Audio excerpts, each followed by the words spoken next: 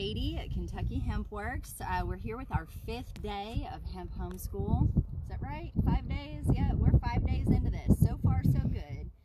It's a beautiful day today. It's absolutely gorgeous in Kentucky. It's like 75 degrees. The skies are blue. The wind is blowing. Hopefully you can hear me okay.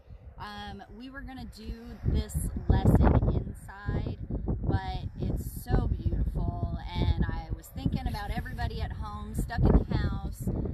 Maybe it's raining where you are. Maybe you can't get outside and enjoy the beautiful fresh air and all this sunshine. So at the very least, maybe we can bring you a little sunshine through your computer or your phone at home.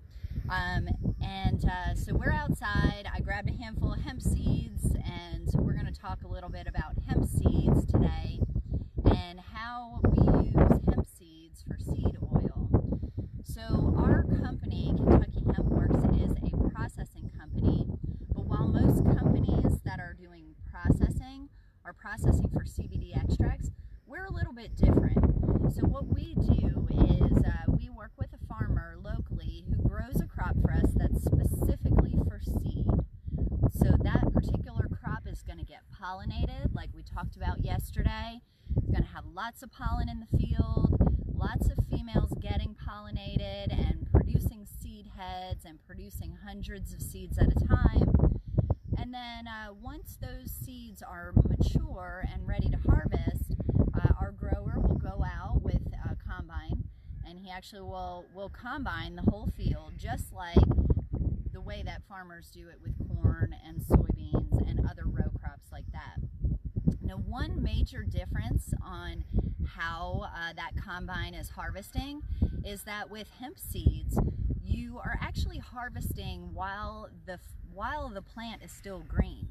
So when you harvest corn or you harvest soybeans with the combine, you are actually going to wait until that crop dries up and all those little soybeans and their pods, they'll get dry, they'll start to kind of hang off of the stalk, and the beans inside, the little seeds inside, will dry up.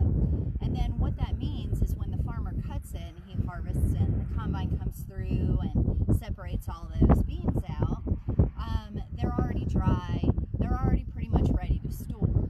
And the same thing goes with corn. It's already dry.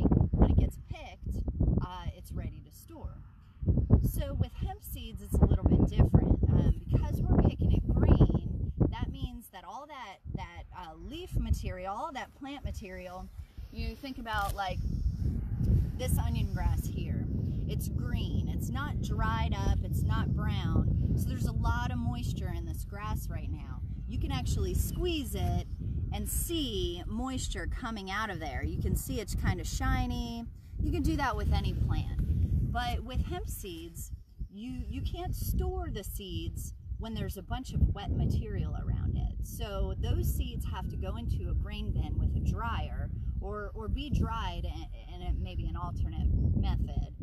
But what we do is it goes into a grain bin. That grain bin's got a blower in it that is going to force air through the crop, through all those seeds, and it's going to dry them out little by little over time.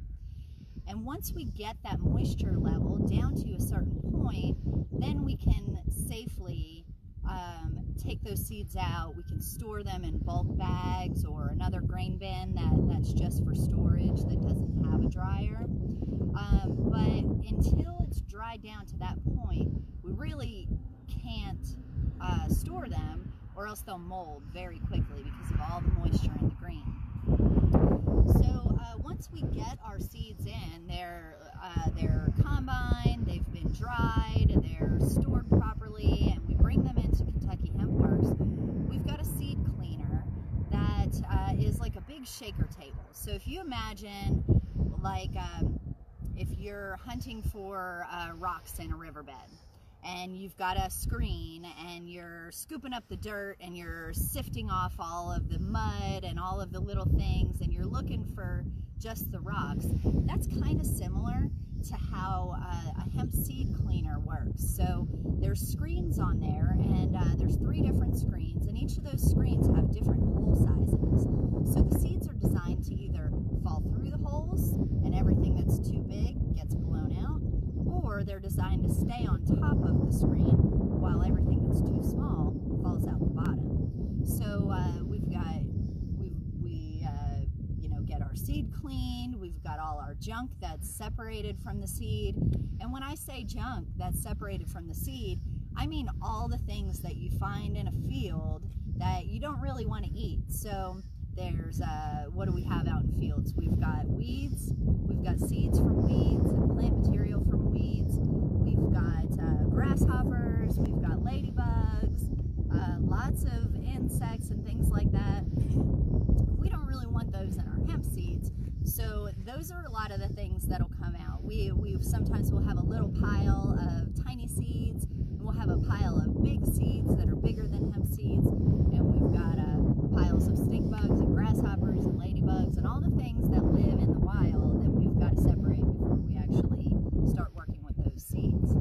So once the seed is nice and clean, then we will we bring it in to our actual what's considered the commercial kitchen side of our operation. And in that commercial kitchen, we've got a big oil press. And what an oil press does is it acts kind of similar to a food processor. But let's imagine that that seed press is just squeezing those seeds as hard as it can. And we're talking megatons worth of pressure here. So all those seeds are going to get squeezed until the oil actually drips out of those seeds. And now the dry parts of the seed will get extruded out of the front of the machine. So what it's doing essentially is separating the liquid oil from the dry, fibery parts of the seed. So that's the shells, the dietary fiber, and things like that. Once those two components are separated, once we separate hemp seed into the seed oil and what we call the seed cake, then from there we can turn it into lots and lots of other products. So I'll get into a little bit more on the specifics of hemp seed oil and other uses for hemp seeds next week when we get into that. But for now, I just want to show you a little bit of seed that I've got here. So I brought some seed out, put it in a red bowl, so hopefully you can see it okay. But if you imagine this shell, so I'm going to try to break this shell. I don't know if I'm going to be able to just crack it open for you. But this shell, just sort of use your imagination. There we go.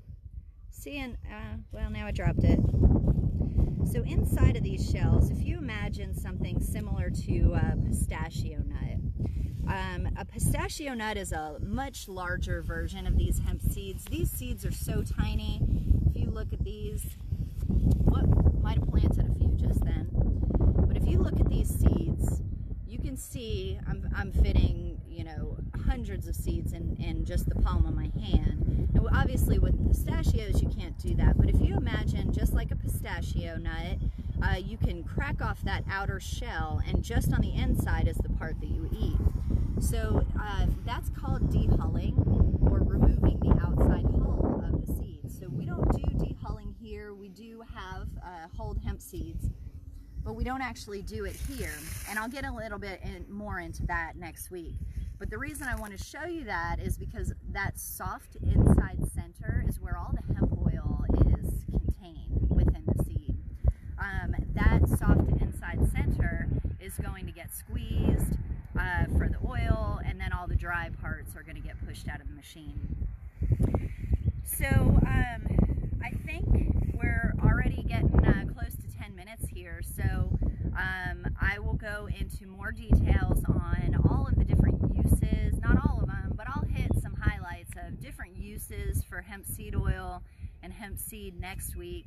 But for today, I kind of want you to just understand how the process of processing hemp seeds is much different than the process of a CBD crop or even a fiber crop. So typically when you have those three crops, you're talking about three totally different methods, procedures, planting, densities. Just about everything is different for each crop. So we've got our seeds here. Let's see, so for homework today, we've got a really cool assignment. We've got a worksheet amazing Alyssa, our amazing designer Alyssa, has come through with a beautiful worksheet. So this worksheet is specifically about the different parts of the seed.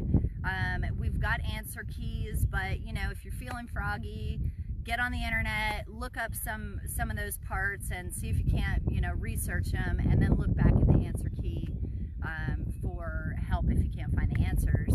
There's also a good study, that's a National Institute of Health study that talks about the benefits of hemp seed, how all those omega fatty acids and all those wonderful, beautiful proteins inside the seed can help us to have good cardiovascular health and good brain function, as well as strong nails, good hair.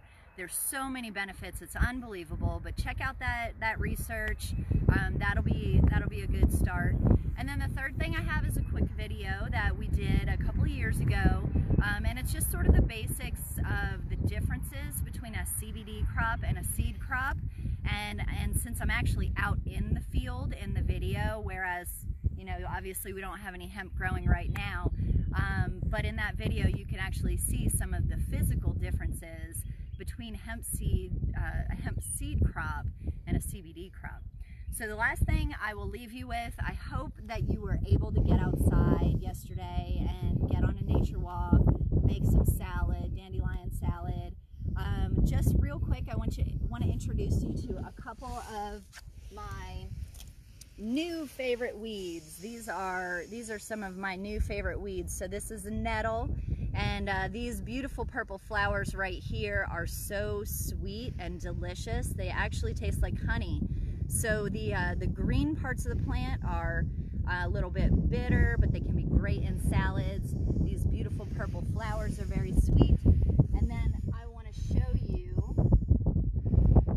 I just discovered these and wanted to include them. These beautiful little violets are not just for show, these are a delicious snack. We'll turn that dandelion salad into a beautiful yellow and purple gourmet masterpiece. And not only that, these flowers are absolutely delicious. Definitely tastes like honey.